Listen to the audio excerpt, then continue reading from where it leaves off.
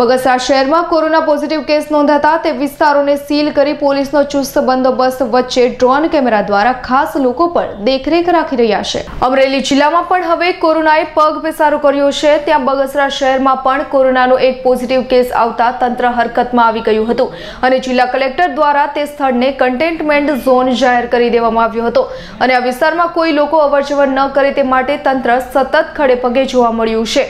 ગોંડલિયા ચોક ખાતે drone camera મદદ લેવામાં આવી રહી છે અને હાલ ઘટનાની પરિસ્થિતિને ધ્યાનમાં રાખીને ચુસ્તપણે પોલીસ બંદોબસ્ત જોવા મળ્યો છે। બિનજરૂરી ફરતા લોકોની સામે કાર્યવાહી હાથ ધરવામાં આવશે।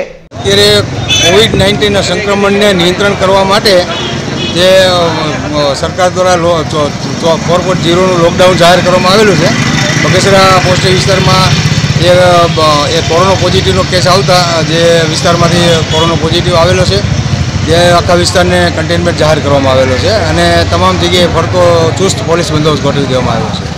તેમજ ડ્રોનની મદદથી પણ ઉપરથી જે કોઈ બિનજરૂરી અગાસી ઉપર માણસો ભેગા થતા હોય ગામમાં પણ ટોળાઓ વળતા હોય એવા માણસોને પણ શોધી અને એના પર કાર્યવાહી કરવામાં આવે છે।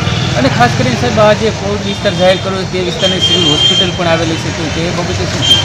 કોવિડ વિસ્તારની અંદર જે એક સિવિલ હોસ્પિટલ આવેલી છે ત્યાં એવા ઇમરજન્સી કેસો હોય તેમને જવા માટે બાજુમાં જ એક નાની રસ્તો છે ત્યાંથી એને જવા દેવામાં આવે છે। અશોક મણવરનો રિપોર્ટ, અમરેલી।